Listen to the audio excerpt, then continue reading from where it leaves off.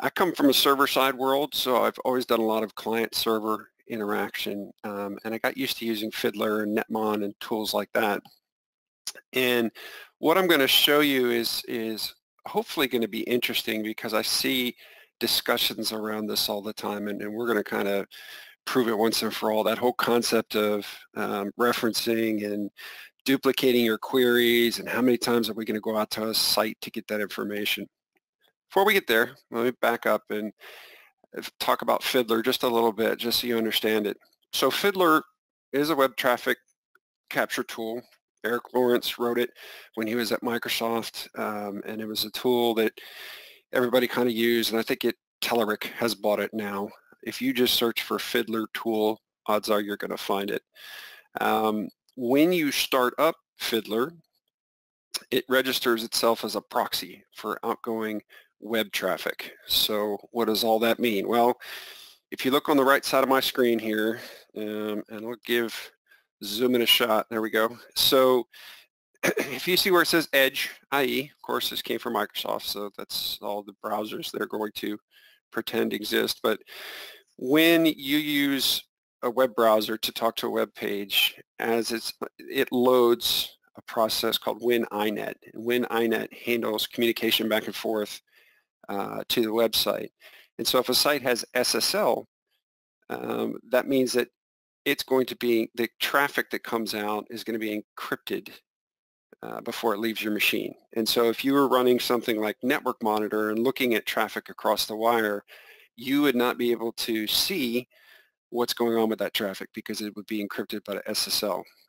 So what Fiddler does is it registers itself as a proxy, and it makes the SSL connection with the server on the other side and then lets you see the unencrypted traffic. Let me go back to my view here. So this is a big deal. This will let us, that's why this tool is so popular, because we could go back to tracing web calls and things like that that were going to an SSL site. Now, there are instructions on how to use it at the site, how to set it up. I'm pretty sure it's a free download. Well, I know it's a free download still. And there is actual things that you need to do as far as trusting Fiddler's private cert. And that's all just kind of jargon that I'm not going to go into, but there is a little bit of setup that you have to do, and they've got tons of prompts that pop up, as you're doing that. So a little more detail on that. If you actually open up your settings on your machine, once you're running Fiddler, you'll actually see that it has registered itself at this address, 127.0.0.1. That's your loopback address that if you're going to talk to yourself, that's where you go to.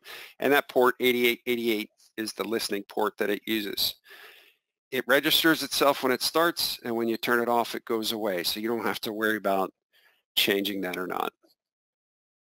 And so what I'm going to try to do here, and it's always a challenge with multiple screens, but let me just pop this up here. So I've got some stats here. I actually know a kid that's playing at OU right now. I think he redshirted his first year, but that's the only reason I'm picking OU. But say I want to just scrape some of the stats off these two pages. I've got a Power BI project set up where I'm just pulling this information in here. So let me open that up and slide that over here.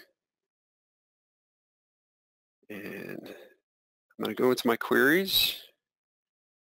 And a little bit of slinging stuff around as I'm getting this ready. So these two are two different scripts that basically are pulling in, scraping stuff from the web page and then putting it into data sets, right? So let me bring Fiddler onto the screen. Once you start Fiddler, this is the view that you have. Now, I actually have very specific filters set up so that this screen doesn't go bonkers. If you do nothing else with Fiddler, it's kind of interesting to open it up and just watch all the chatter that all the various different, whether it's OneDrive, whether it's Teams, all this constant chatter that's going on from all the apps that are running. So I've got that all filtered out so you don't actually see anything here. And really the best way to show it is, let me just go ahead and close this. And I'm going to do a refresh. So I've got two queries. See the two things pop up there. And you can see here I've got two requests. You see this one right now says -1. It's about to jump. Okay. So notice how that body there says -1. That's going to change probably in a moment here. But these are my two requests. So if I click on this first line, whoa, and that's Power BI likes to grab attention. Go to inspectors. So now you can see here that the body has downloaded, right? So there was kind of a delay there. When I go into inspectors here, I get this view of here's my get and here's what comes back from the other side.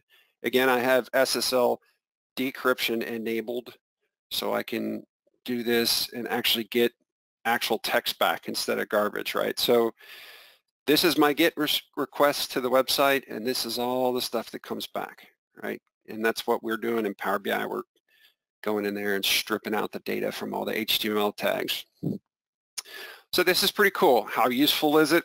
You know, you may find yourself in a situation where you're trying to look at, you know, what is the request coming back? I'm getting a strange response back. What is the actual error code coming back when I'm trying to get to a website? You could use this for screen scrapes like I'm doing now, or if you've got information stored on a SharePoint site, SharePoint list you're pulling, an Excel document on a SharePoint site. So that's these two things here. Now this is the point where I thought I'd try to prove this to myself. So one of the things you can do in the query editor is you can right-click this query and say, you know what, I want to reference that query, and it gives you a new script. Now, if you come from a developer background and you're thinking about classes of objects and you're creating an instance of an object, those instances of an object are reusable. You can pass that object around, and that means you only have to create one instance of it and you can use it over and over again.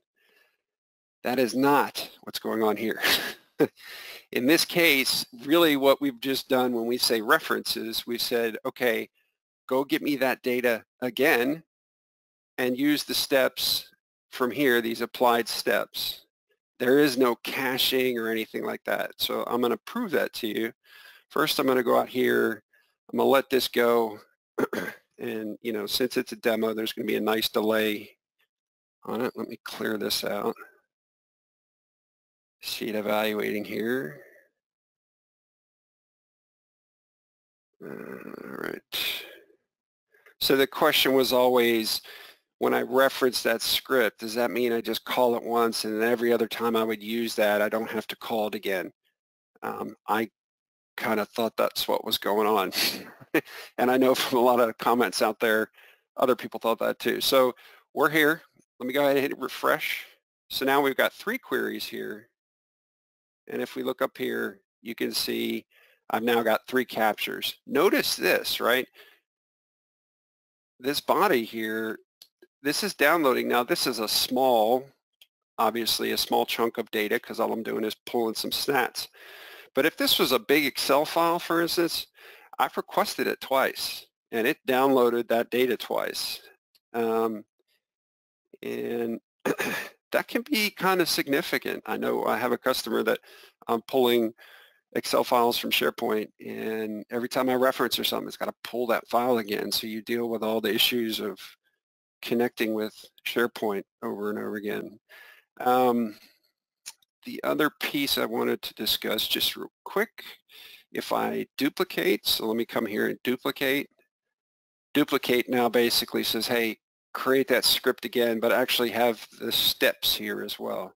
When I reference it, there is a connection to this. In other words, if I make changes here, it's going to flow through to this one. So you think about this script has all of these applied steps plus whatever else I add here. Whereas when I duplicate the script, it's kind of its own independent script, and I have all these steps here. But again, I'm going to have 4 queries now. And so if I let this go and delete this out, and I hit refresh again, you can see I've got 4 queries here. Interesting too that when it says evaluating, a lot of times it's actually still pulling the data, but there we go. So now here's my 2 requests here, and here's my 2 requests here. So yeah, that was kind of interesting to me. I always thought when you reference or duplicate that it didn't do that. Just a little bit more on Fiddler, like if you really need to get down into the details, like I said, you've got, here's your GET request, and you can literally see the content that comes back. Typically I use inspectors, and I use this raw setting here, so I'm just getting raw HTML back. This tool has a ton of features, way more than I ever use. And you can do things like clear the buffer every time and clear cache, et cetera, et cetera. It actually, I think it will, let's see here. I think it has some, yeah, it's got some inherent support if you're passing JSON data back and forth or XML, it'll parse some of that for you. So really, really cool tool.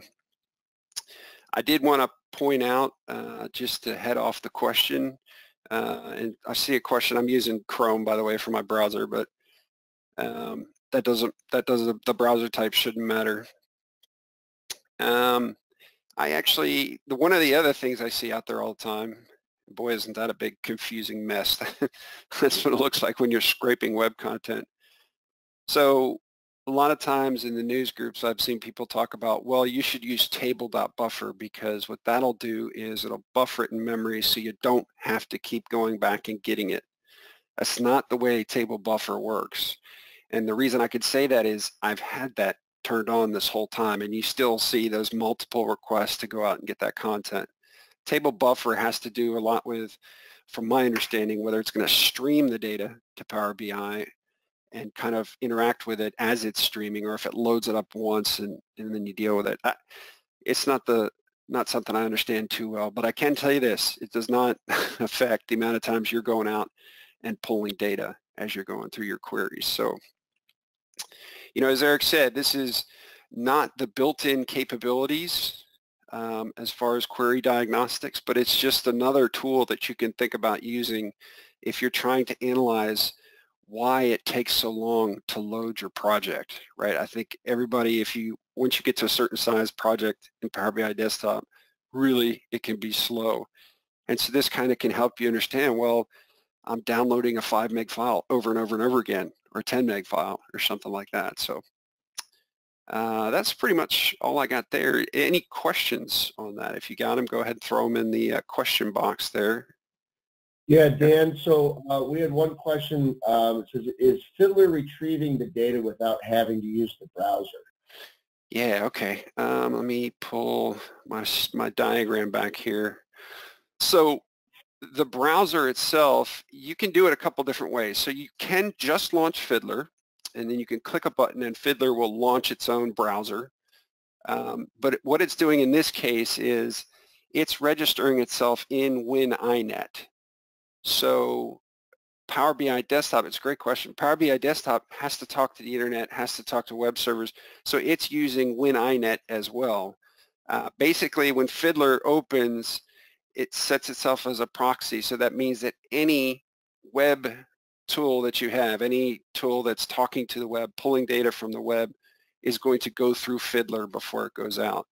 And so one of the things that will happen, and it happened a couple times while I was sitting here waiting for the meeting, is you'll have this running and you'll get weird certificate errors pop up and everything because, you know, you're hitting weird sites or OneDrive is getting confused or something. So it's a good question. Don't need the browser open. You can open a browser, like if you're trying to duplicate steps or see what's going on when you're browsing a site, but it's actually doing it through WinINet. So it shouldn't be browser specific. Next question, does Fiddler need any special security permissions?